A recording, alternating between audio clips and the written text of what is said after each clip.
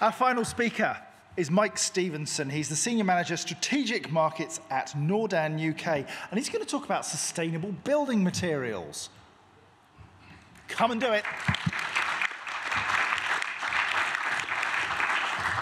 Good afternoon, everybody. I'm conscious I'm between you and that door, so I'll keep to time.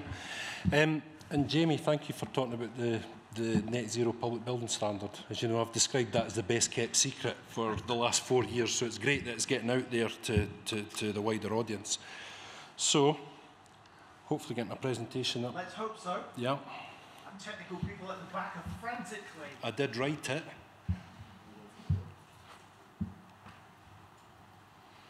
Are you going to have to ad lib? I'm going to have to ad lib. I can talk about Windows for ages, so don't worry about it. There we go. There we go. And no time on the clock either. So, sustainable building products. Right, my name is Mike Stevenson. I've got a very fancy title, but my job is supporting specifiers to specify good windows and doors. Absolutely love talking about it. My colleague calls me Ranty Mike because I want to talk about specification of windows and carbon, low carbon windows and the like. So, love what I do. So, NorDan's been around for 100 years nearly, a couple of years' time. Privately owned business, third generation, turnover £380 million. Timber window manufacturer. It's great hearing about all this sexy technology, new electronics, apps and all this. We make windows, and we've made windows for an awful long time. They're future-proof windows. They're very low maintenance, and we're involved in all sorts of different projects. So good examples here, there's social housing, built to rent, student accommodation, all sorts, low-rise, high-rise.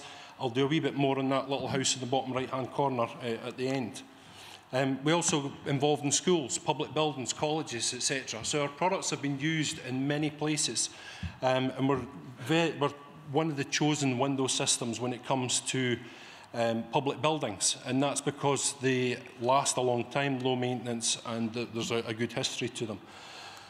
So, climate emergency, I'm sure there's been lots talked about this today. Climate emergency and nature emergency. It was pointed out to me we shouldn't forget about the nature emergency. It's affecting all of us, whether we realise that or not. And it affects us in different ways, but the built environment has a huge contribution to this. And when you consider that buildings in the construction sector are responsible for nearly 40% of global carbon emissions, and almost a third of that comes from the embodied carbon, which is the carbon that comes from the materials that you specify, the buildings that you build, you renovate, and you operate in. So that's an important factor. There's obviously, you can debate all day long about the global warming and what causes it, etc. But it's recognised now that we're generally the problem here, and it's because of what we consume and what we create and what we buy and what we build with. And again, sorry for being back to basics, but in terms of looking, we hear quite a bit about whole life carbon. Passive House, for example, Passive House Trust talks a lot about whole life carbon. There's two types of carbon that we talk about, and say, forgive me if you already know this, but operational carbon we talk about all day long because it's in the building regulations, or you can go better. So you can go Passive House or AACB, carbon light, whatever it may be. And operational carbon is basically your thermal efficiency and your air tightness of that building. So, as I say, it's well covered. It's in the building regs. It's out there. The other carbon is embodied carbon, and that's the carbon that comes from the extraction and processing of the materials that are used in the building process. So, if it's windows, where does the timber come from, or where does the plastic come from? What's it made from? The process it goes through, how much water it consumes. All of these different things are taken into account within the actual embodied carbon.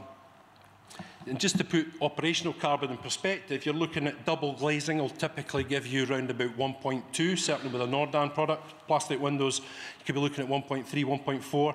Triple glazing, 0.8, which is typically Passive House. We can go down as low as 0.7. Air tightness, we're down as low as 0.1 in air tightness. Passive House is round about an air tightness of 1.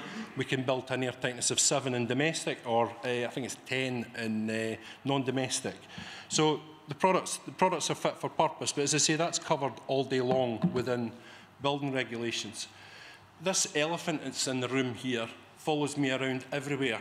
I talk a lot about it, and this is embodied carbon. And the reason that I call it the elephant in the room is that it's not legislated for anywhere in the UK. We don't have to measure it, we don't have to assess it, and we don't have to reduce it. That's a problem to me, especially when you look at the chart that's on here. I pinched this from Walk Thistleton Architects. I'm very much a person that doesn't put up market and produce stuff. It's got something behind it in terms of verified. So I took this from Walk Thistleton Architects, Andrew Walk, and this is looking at the percentage of carbon down the left-hand axis and across the bottom a period of time. In the first 20 years, this is based on a block of apartments built to building regulations. In the first 20 years, 68%, or over 2/3 of the carbon that comes from that building is embodied carbon. Yet, at the moment, it is not measured, it's not legislated for, and there's no incentive to reduce it. And that, to me, that's why this is the elephant in the room, and we need to do something about it. And specifiers, clients, you're the people that can do something about it. We can't wait for legislation. Legislation takes forever in this country. They've been debating a Part Z to the English building regs for the last 3 or 4 years. It did come from a private member's bill, so an MP that's got his heart in the right place, but it keeps getting thrown out and said we need more evidence. We need more evidence to why we need to measure embodied carbon. But how much more evidence do you need? You've got here the House of Commons Environment and Audit Committee, a report from 2022. If the UK continues to drag its feet on embodied carbon, it will not meet its net zero targets. How much more evidence does the government need? And I've got to say that's obviously the UK Parliament. The Scottish Government, we have the net zero public building standard. It's great, 50% of the targets, objectives in there around carbon. Embodied carbon is measured, is mentioned in there, yet there is no requirement to measure it, certainly in domestic buildings. And from my experience, it's not measured that much in public buildings either, although the net zero public building standard exists. So we can measure embodied carbon, and that's where environmental product declarations come into being. Now, EPDs have been around for a long time. These acronyms and initials and stuff just get everywhere, but they've been around a long time. The beauty of an environmental product declaration is it actually allows you to do comparisons between different products. So you can take a NorDan timber window and compare that to somebody's aluminium window, and it will tell you the global warming potential of that product. And that's basically, it's based on data collection. There's also a life cycle assessment, because one of the things that, again, concerns me is there's lots of sexy new things coming through, products, technology, and rightly so, innovation will be part of the solution. But these products have got to last. There's no point in putting a low-carbon product in if you're going to have to replace it every 5 minutes or 5 years, or it's high maintenance, it's got high carbon load on it because you've got to maintain it all the time. So it's getting that balance. And again, we look at our products been around a long time. Life cycle assessment of a NorDan aluminium-clad timber window, and you'll see the samples upstairs, 60 years. You know, it's 3 times more than a general PVC window. Yet a PVC window is obviously significantly cheaper. But that whole life cost element, which I'll talk about in a minute, detailed background report, where do the materials come from, where do you extract, how much water do you use, where does the electricity come from, how's it been generated? An EPD takes account of all of these things. Importantly also, it's third-party verified. It's not the marketing department that's produced this. It's not greenwash. There's too much of that out there. But it should be third-party verified in EPD, so you should be able to trust the information that's in front of you. So I'd encourage you to use these and actually specify the embodied carbon of different products. And what they allow you to do is something like what you have here. This is an analysis of carbon based on actual EPDs. So you'll see here, I'm not going to go into detail, but the example here, it's a triple glazed window, 3 times more embodied carbon in a PVC window compared to an aluminium-clad timber window. So if you extrapolate that across lots of different building materials, you can see how very simply you can actually reduce the impact of your buildings, whether it's new build, whether it's refurb.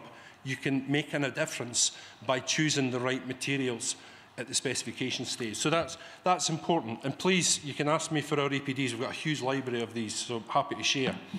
So where are EPDs just now? Now, you can use generic EPD information. So you can go to the likes of the Bizria Guide, fascinating book, hundreds of pages of different materials with embodied carbon and embodied energy in it. But it is generic, so it talks about a timber window, but there's lots of good windows, bad windows, in between windows. Your next stage from that is generally what you would get from me today is you ask for an EPD and you'll say, right, it's a tilt and turn window. There's the EPD for a triple glazed tilt and turn window, and you'll get the global warming potential embodied carbon from that. Great. That's one window. The next iteration of that has got to be looking at the project, so the whole supply of windows for that project. And I'm pleased to announce, here we go for the event, NorDan's actually launching this year dynamic EPDs. And these dynamic EPDs, so you'll be able to get a quote, pound notes, for your windows and doors for your project. That could be one window, it could be 5,000 windows, but you can get a quote, pound notes. Nothing new in that. We will also shortly be able to give a dynamic EPD, so you'll actually get a carbon quote for that project. So we'll tell you the embodied carbon of that, all the windows and doors for that project. You change the spec slightly, that will change slightly. So it's accurate and it's third-party verified. So that we see this as a ground changer. And it gets right into the details, sorry, conscious of time. So even into the adhesive in there, it's not missing anything out. You change the spec, it actually changes the carbon figure from it. Details of the whole document. The other important things I've mentioned, whole life cost, really important. No point in buying something that's only going to last, or specify something that's only going to last a short period of time. So think about the whole life cost. Product's going to last you 60 years, and it's maybe slightly more at the front end. It's going to make a difference over the whole project. If we keep doing the same things, we'll keep getting the same results. I think it was Albert Einstein that said, the first sign of insanity, keep doing the same thing and expect a different outcome. You guys need to do something different if you want a different outcome. If we're going to address fuel poverty, if we're going to address the climate emergency, we need to do something different. And headlines like that just reiterate it. We weren't supposed to be at this stage until the 2030s. 2023, 1.5 degrees, we hit for a whole year. We need to change what we're doing. So how can you make a difference? Consider the materials, the embodied carbon. Obviously, you're going to look at life cycle, you're going to look at the operational carbon, but whole life cost as well. And to say this wee house, as I mentioned, this was a zero carbon house at COP26. NorDan's windows and doors were chosen for that. They were scrutinised to within an inch of their life. Energy performance, thermal efficiency, low embodied carbon, and were they going to last? And they absolutely did. So we're very proud of that. So thank you. Thank you.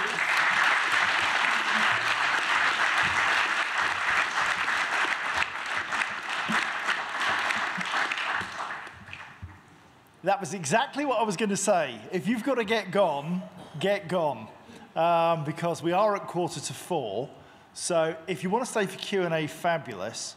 But if you want to go, do so now, because we're going to do 10 minutes of questions. Mike, I'm renovating my house right now, ripping the back out and putting 6 meters of glass in, and you are my new best friend, because I knew none of that, and I would just go and buy windows because they're black. Yeah.